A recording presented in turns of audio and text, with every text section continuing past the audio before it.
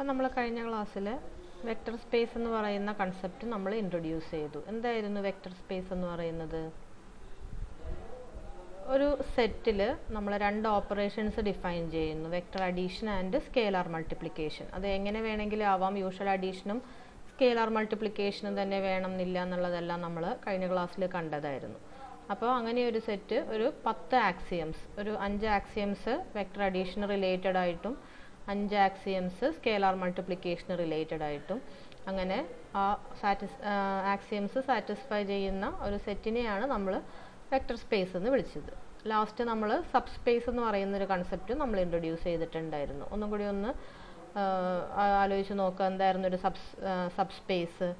If A subset W of a vector space V is itself a vector space under the operations of vector addition and scalar multiplication defined on V, then W is called a subspace of V. രണ്ട് trivial subspaces ഉണ്ടെന്ന് നമ്മൾ കണ്ടു. ഏതൊരു vector space V എടുത്താലും അതിന് രണ്ട് trivial vector spaces ഉണ്ടാവും. അതായത് അതിൻ്റെ തന്നെ ഒരു സബ്സ്പേസ് ആയിട്ട് നമുക്ക് കൺസിഡർ ചെയ്യാം. അതുകൂടാതെ സെറ്റ് 0 എന്ന് പറയുന്നത് അതും which consist of the 0 vector of the vector space, അതെന്ന് പറയുന്നത് ഇത് രണ്ടും നമുക്ക് ട്രിവിയൽ സബ്സ്പേസസ് ആണെന്ന് പറയാം.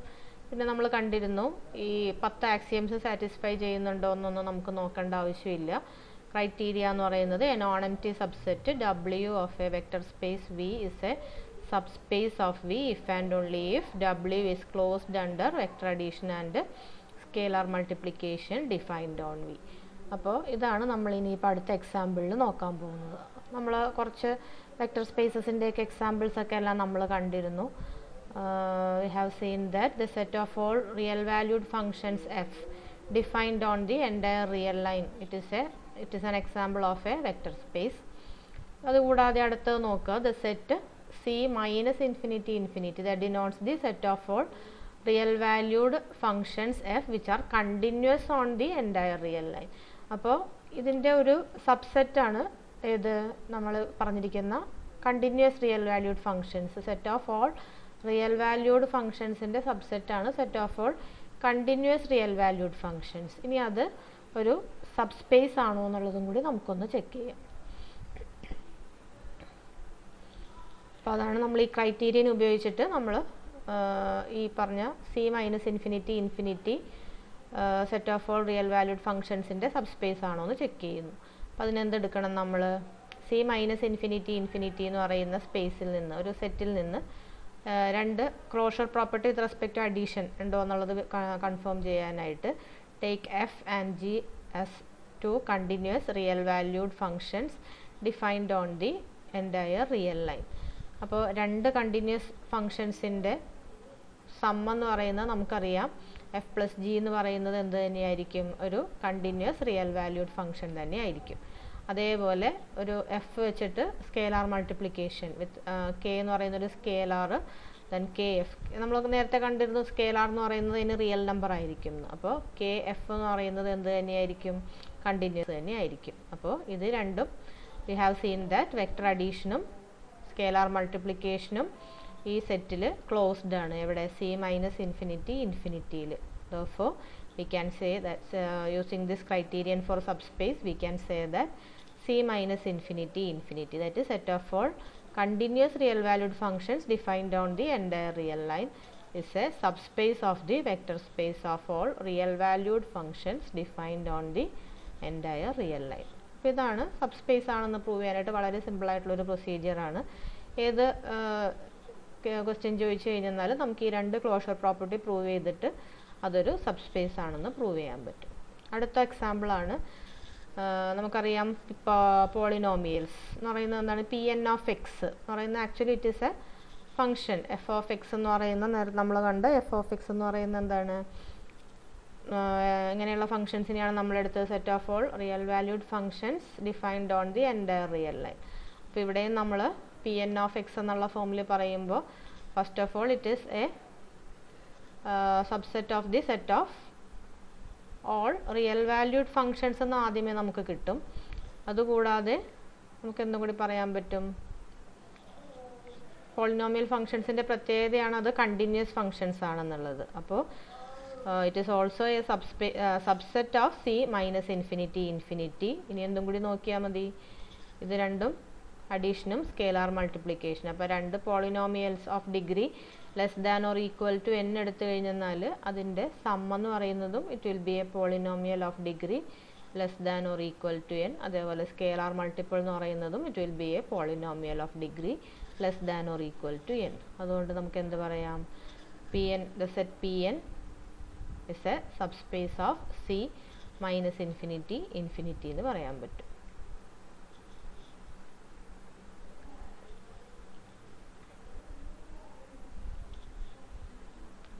നമ്മൾ നേരത്തെ പറഞ്ഞതുപോലെ വി എന്ന് പറയുന്നതിന് രണ്ട് ട്രിവിയൽ സബ്സ്പേസസ് ഉണ്ടെന്ന് നമ്മൾ കണ്ടു. അപ്പോൾ R3 എന്ന് പറയുന്ന vector space R3 of 3 dimensional vectors എടുത്തു കഴിഞ്ഞാൽ അവിടുത്തെ രണ്ട് ട്രിവിയൽ സബ്സ്പേസസ് ആണ് സിംഗിൾട്ടൺ 0 ആൻഡ് R3. ഇനി ഇത് മാത്രമല്ല നമുക്ക് സബ്സ്പേസ് ആയിട്ട് വരുന്നത് other subspaces are all lines passing through the origin. നമുക്ക് തോന്നും R3യുടെ ഒരു സബ്സ്പേസ്, R3 എന്ന് പറയുമ്പോൾ സ്പേസ് ആണ്, ഏത് ലൈൻ എടുത്തു കഴിഞ്ഞാലും ചില സബ്സ്പേസ് ആണെന്നൊക്കെ നമുക്കൊരു റോങ് ഇൻഹിബിഷൻ ഉണ്ടാവും. പക്ഷെ അത് കറക്റ്റ് അല്ല. ബിക്കോസ് നമുക്ക് അറിയാം ഇവിടെ നമ്മൾ ഈ സബ്സ്പേസിൻ്റെ ക്രൈറ്റീരിയൻ നമ്മൾ പറയുന്നത് എന്ത് വെച്ചിട്ടാണ്,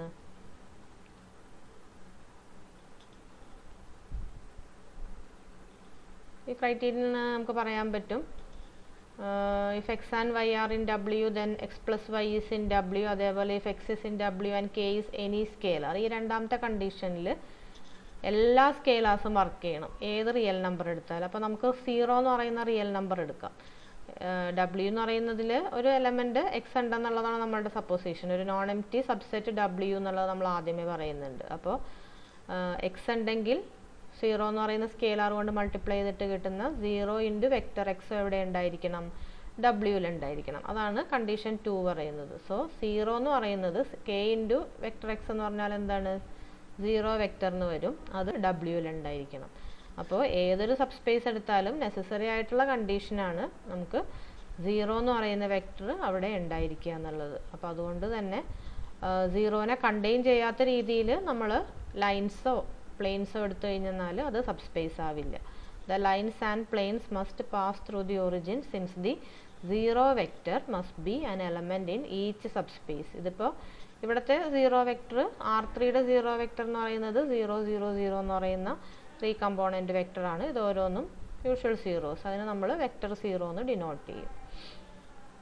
അത് പക്ഷേ എല്ലാ വെക്റ്റർ സ്പേസസിലും ട്രൂ ആയിരിക്കണം. ദാറ്റ് ഈസ് ഏതൊരു വെക്റ്റർ സ്പേസ് എടുത്തു കഴിഞ്ഞാൽ അതിൻ്റെ ഒരു സബ്സ്പേസ് എന്ന് പറയുന്നത് എന്തിനെ കണ്ടെയ്ൻ ചെയ്തിട്ടുണ്ടാവണം, ആ വെക്റ്റർ സ്പേസിലെ 0 വെക്റ്ററിനെ കണ്ടെയ്ൻ ചെയ്തിട്ടുണ്ടാവണം. നമുക്ക് അടുത്ത ഇമ്പോർട്ടൻറ്റ് കൺസെപ്റ്റാണ് വെക്റ്റർ സ്പേസിൽ വരുന്നത്, linear independence. A set of vectors x1 x2 etc. xn is said to be linearly independent if the only constants satisfying the equation k1 x1 plus k2 x2 plus etc. plus kn xn equal to 0 are k1 k2 etc. kn equal to 0. ഇത് നമുക്കറിയാം, ഇനിയിപ്പോൾ ഓരോ തവണയും പറയേണ്ട ആവശ്യമില്ല. നമ്മൾ ബോൾഡായിട്ട് കാണിച്ചിരിക്കുന്നതെല്ലാം വെക്റ്റേഴ്സാണ്, അല്ലാതെ കാണിച്ചിരിക്കുന്ന സ്കേലാർസ് ആണ്. അപ്പോൾ this is A linear combination of the vectors x1 x2 etc. xn. It is equal to the 0 vector എന്ന് പറഞ്ഞു കഴിഞ്ഞാൽ അവിടെ ആകെയുള്ള പോസിബിലിറ്റി എന്തായിരിക്കണം, ഈ കോഎഫിഷ്യൻസ് എല്ലാം ഈക്വൽ ടു 0 ആയിരിക്കണം ലീനിയർ കോമ്പിനേഷനിൽ വരുന്നത്. ഇതല്ലാന്നുണ്ടെങ്കിൽ we say that this vectors R linearly dependent. അപ്പോൾ ഇവിടെ ഏറ്റവും ഇതായിട്ടുള്ള എക്സാമ്പിളാണ് പറയുന്നത്.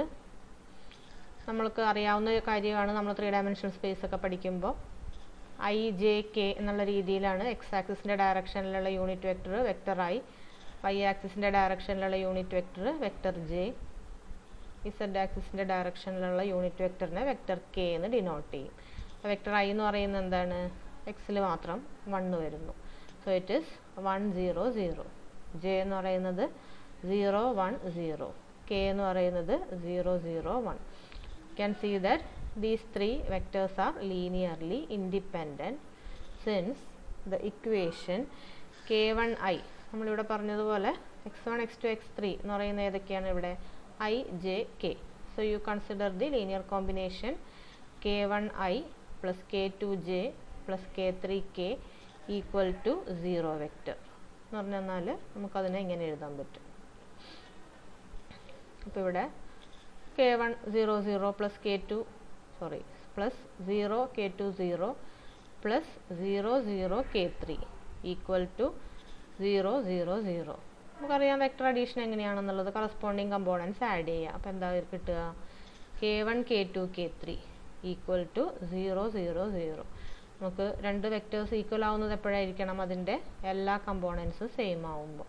അപ്പോൾ k1 0 k2 0 k3 0. So you have obtained that all the coefficients in this linear combinations are 0. That means these vectors are linearly independent.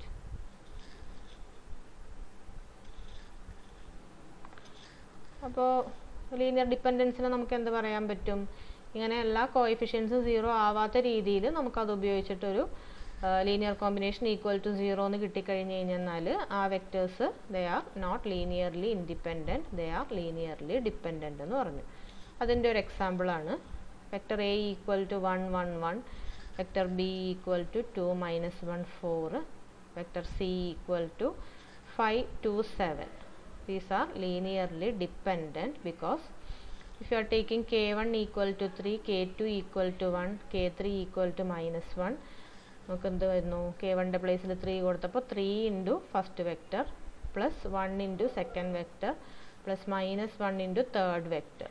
ഇവിടെ 3 first component 3 plus 2 5 -5 equal to 0. വീണ്ടും 3 -1 -2 0. 3 ഈ പുറത്തെ 3 കൊണ്ട് മൾട്ടിപ്ലൈ ചെയ്യാണ്. 3 + 4 -7 ഈക്വൽ ടു 0. അതായത് നമ്മുടെ linear combination നമുക്ക് എങ്ങനെ പറയാം? 3a + b - c equal to 0. അപ്പോൾ ഇവിടെ coefficients are not all 0 and we have obtain the linear combination equal to vector 0. That means these 3 vectors vector a b c R linearly dependent. രണ്ട് vectors linearly independent ആണെന്ന് പറയുമ്പോൾ നമുക്ക് അതിൻ്റെ അകത്ത് കിട്ടേണ്ട ഒരു ഐഡിയ എന്ന് പറയുന്നത് എന്താണ്? ഒരെണ്ണത്തിന് അടുത്ത വെക്റ്ററിൻ്റെ കോൺസ്റ്റൻറ്റ് മൾട്ടിപ്പിൾ ആയിട്ട് റെപ്രസെൻ്റ് ചെയ്യാൻ പറ്റില്ല എന്നുള്ളതും കൂടിയാണ്.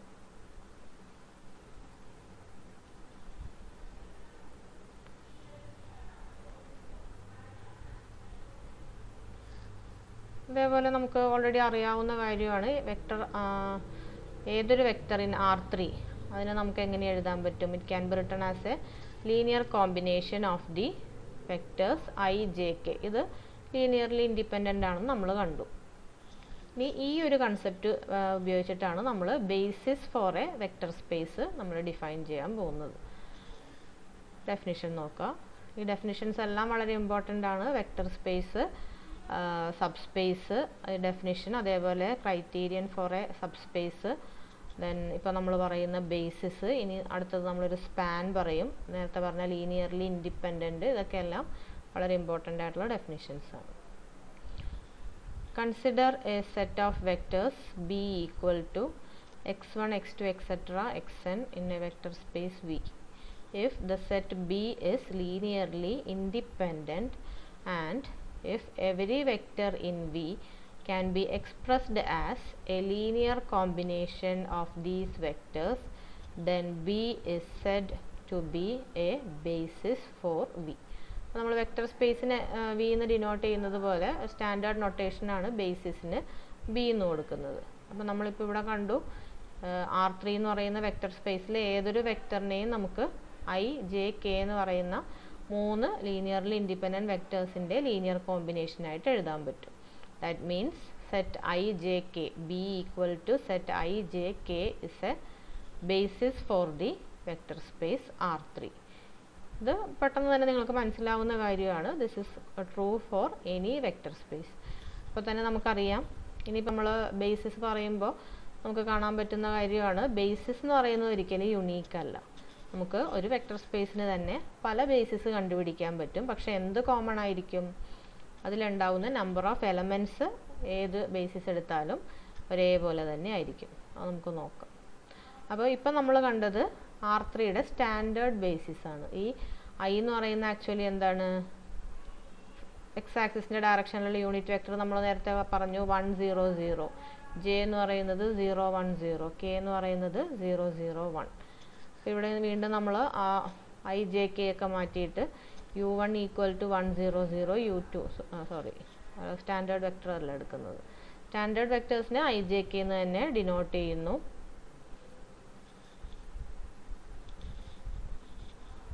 അടുത്തൊരു എക്സാമ്പിൾ നമ്മൾ പറയാണ് ബേസിസ് യൂണീക്ക് അല്ല എന്ന് പറയാനായിട്ട്. u1 u2 u3 എന്ന് പറയുന്ന ഒരു സെറ്റ് കൺസിഡർ ചെയ്യാം. u1 ഈക്വൽ ടു നമ്മുടെ ഐ തന്നെയാണ് 1 0 0, u2 എന്ന് പറയുന്നത് 1 1 0, u3 എന്ന് പറയുന്നത് 1 1 1. അപ്പോൾ ഇങ്ങനെ രണ്ടെണ്ണം വീതം കൊടുക്കുമ്പോഴേക്കും നമുക്ക് കാണാൻ പറ്റും ഇത് ലീനിയർലി ഇൻഡിപെൻഡൻ്റ് ആണ്. കാരണം ഇതിന് u2നെയോ u1നെയോ ഏതെങ്കിലും ഒരെണ്ണത്തിൻ്റെ ഇതിലേതെങ്കിലും അങ്ങോട്ടും ഇങ്ങോട്ടും കോൺസ്റ്റൻറ്റ് മൾട്ടിപ്പിൾ ആയിട്ടൊന്നും നമുക്ക് എഴുതാൻ പറ്റില്ല. That is true for u2 u3, അതേപോലെ u1 u3. അപ്പോൾ ഇതെല്ലാം രണ്ടെണ്ണം വീതം മ്യൂച്വലി ഇൻഡിപെൻഡൻ്റ് ആണ്. So this set is also linearly independent. അല്ലാതെ നമുക്കിത് പ്രൂവ് ചെയ്യാൻ പറ്റും. k1 into u1 plus k2 into u2 plus k3 into u3 equal to 0 vector എന്ന് പറഞ്ഞു കഴിഞ്ഞാൽ ആദ്യത്തെ കണ്ടീഷനിൽ നമുക്ക് k1 plus k2 plus k3 equal to 0 എന്ന് വരും. രണ്ടാമത്തതിൽ നിന്ന് k2 plus k3 equal to 0 എന്ന് വരും. മൂന്നാമത്തേത് k3 ഈക്വൽ ടു 0. അപ്പോൾ k3 ഈക്വൽ ടു 0 എന്ന് വന്നു. അത് സബ്സ്റ്റിറ്റ്യൂട്ട് ചെയ്യുമ്പോൾ k2 ഈക്വൽ ടു 0 എന്ന് കിട്ടും. വീണ്ടും അത് സബ്സ്റ്റിറ്റ്യൂട്ട് ചെയ്യുമ്പോൾ k1 ഈക്വൽ ടു 0 എന്ന് ഫോളോ ചെയ്യും. അപ്പോൾ that means these are also linearly independent vectors in R3. അതേപോലെ ഏതൊരു വെക്ടർ ഇൻ R3 എടുത്താലും take A vector A is equal to a1 a2 a3, then vector A can be expressed as a linear combination of these three vectors as vector A is equal to c1 u1 plus c2 u2 plus c3 u3.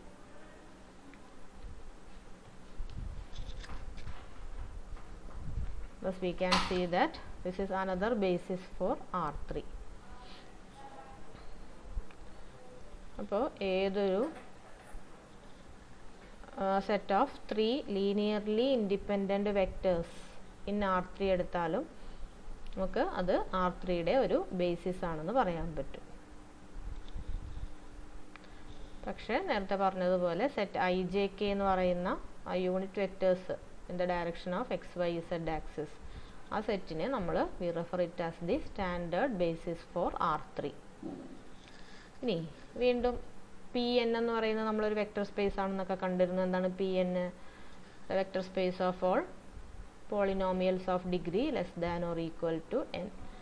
അപ്പോൾ അവിടുത്തെ നമ്മൾ കണ്ടതാണത് a0 plus a1x plus etcetera plus an(x) raised to n എന്നുള്ള ഫോമിലുള്ള എല്ലാ പോളിനോമിയൽസും ആണ് നമ്മുടെ P എന്നിൽ വരുന്നത്. അപ്പോൾ അവിടെ നമുക്ക് ഏതിൻ്റെയൊക്കെ ലീനിയർ കോമ്പിനേഷൻസ് ആയിട്ട് എഴുതാൻ പറ്റും? 1 x X square plus etcetera X raise to N. ഏതൊരു എലമെൻറ്റ് ഓഫ് പി എന്നിനെയും ഇത്രയും എലമെൻസിൻ്റെ ലീനിയർ കോമ്പിനേഷൻസ് ആയിട്ടാണ് നമ്മൾ എഴുതുന്നത്. അപ്പോൾ ഈ എലമെൻസിൻ്റെ പ്രത്യേകത എന്താണ്? അത് ലീനിയർലി ഇൻഡിപെൻഡൻറ്റും കൂടിയാണ്. ഒരെണ്ണം മറ്റേതിൻ്റെ കോൺസ്റ്റൻറ്റ് മൾട്ടിപ്പിൾ അല്ല. അപ്പോൾ എന്ത് പറയാം നമുക്ക്? The standard basis for the space P N is 1x X square etcetera X raise to N എന്ന് പറയാം. ഇനി നേരത്തെ നമ്മൾ ആ പറഞ്ഞ ആ ഒരു ഐഡിയ ജനറലൈസ് ചെയ്തിട്ട് നമുക്ക് Rn എന്ന് പറയുന്ന വെക്ടർ സ്പേസിൻ്റെ സ്റ്റാൻഡേർഡ് ബേസിസ് ആയിട്ട് നമുക്ക് എന്തെടുക്കാം? അവിടെ നമ്മൾ നൊട്ടേഷൻ ഒന്ന് മാറ്റും. ഐ ജെ കെ എന്ന് പറയുന്നത് 3 ഡയമെൻഷനിലുള്ളതാണ്. അവിടെ നമുക്ക് വേണമെങ്കിൽ E1 E2 E3 എന്ന് പറയാം. പക്ഷെ അവിടെ നമ്മൾ ഐ ജെ കെ എന്ന് തന്നെ നിങ്ങളുടെ യൂഷ്വൽ ഇതുമായിട്ട് ക്ലാഷ് ആവാതെ നമ്മൾ അവിടെ ഐ ജെ കെ എന്ന് തന്നെ ഡിനോട്ട് ചെയ്യും.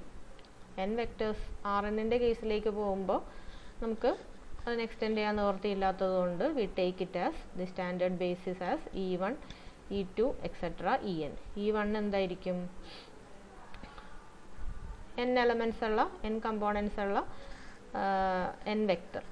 ഇതിനെയാണ് നമ്മൾ n വെക്ടർ എന്ന് പറയുന്നത്. അപ്പോൾ ഇതിൽ ഫസ്റ്റ് എലമെൻറ്റ് മാത്രം 1, ബാക്കിയെല്ലാം 0, അത് E1. E2 എന്ന് പറയുന്നത് വെക്ടർ എന്ന് പറയുന്നത് എന്താണ്? n കമ്പോണൻസ് ഉണ്ട്. അതിൽ സെക്കൻഡ് കമ്പോണൻറ്റ് മാത്രം 1, ബാക്കിയുള്ള n-1 കമ്പോണൻസ് 0. ക്ലിയർ ആയല്ലോ? പി എൻ എന്ന് പറയുന്നത് എന്തായിരിക്കും? ആദ്യത്തെ n-1 കമ്പോണൻസ് 0, ലാസ്റ്റ് കമ്പോണൻറ്റ് മാത്രം 1. ഇതാണ് standard basis for Rn.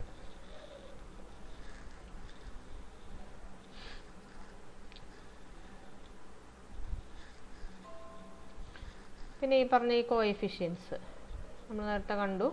If B is a basis for a vector space V, then for every vector V in V, there exists scalars Ci, I equal to 1, 2, 3, etc. up to n, such that vector V equal to C1 x1 ഇവിടെ മാറിയിട്ടുണ്ട് കേട്ടോ, C1 x1 plus C2 x2 plus etc. plus Cn xn. ഇതിൽ വന്നിരിക്കുന്ന ഈ coefficients Ci, these are called the coordinates of V relative to the basis B. അതാ basis മാറുന്നതനുസരിച്ച് കോഎഫിഷ്യൻസും മാറും.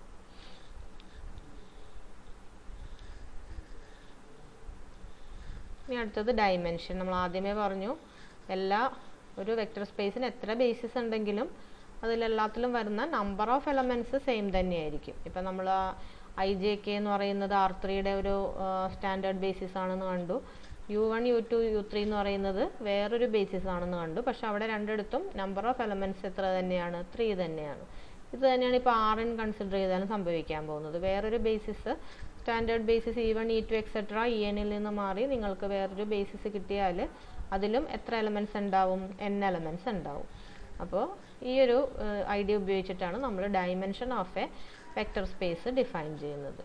The number of vectors in A basis B for a vector space V is said to be the dimension of the space.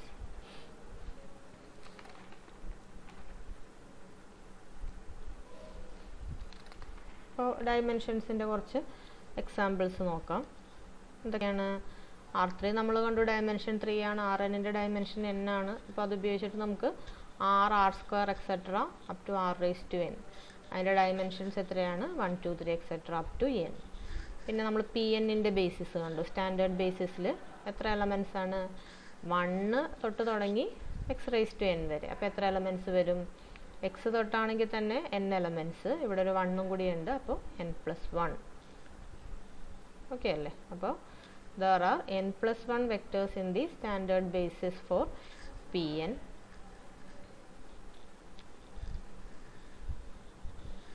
Therefore dimension of Pn is n+1.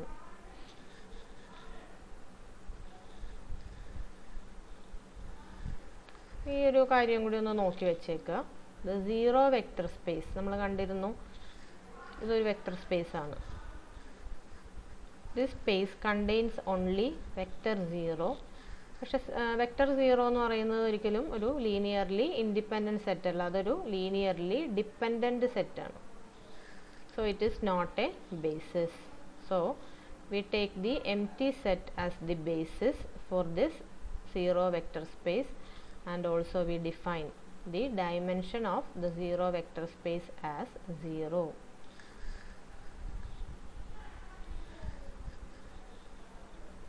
പിന്നെ finite dimensional vector സ്പേസും infinite dimensional vector സ്പേസും അത് നമ്മൾ define ചെയ്യുന്നത് ഒരു vector സ്പേസിൻ്റെ ബേസിസിൽ finite number of vectors ആണുള്ളതെങ്കിൽ ആ vector space finite dimensional ആണെന്ന് നമ്മൾ പറയും. നമ്മൾ ഡയമെൻഷൻ ഡിഫൈൻ ചെയ്തുവല്ലോ. അപ്പോൾ അതേപോലെ വെക്റ്റർ സ്പേസിൻ്റെ ഡയമെൻഷൻ ഇൻഫിനിറ്റ് ആണെങ്കിൽ, അതായത് അതിൻ്റെ ബേസിസിലുള്ള നമ്പർ ഓഫ് എലമെൻറ്റ്സ് ഇൻഫിനിറ്റ് ആണെങ്കിൽ നമുക്കത് ഇൻഫിനിറ്റ് ഡയമെൻഷണൽ ആണെന്ന് പറയാൻ പറ്റും. ഇവിടെ ഒരു example, the function space Cn of I of n times continuously differentiable functions on an interval I. This is an example of an infinite dimensional vector space.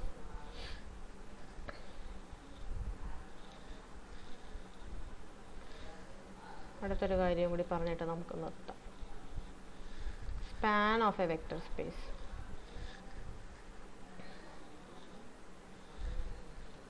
Span of a set of vectors.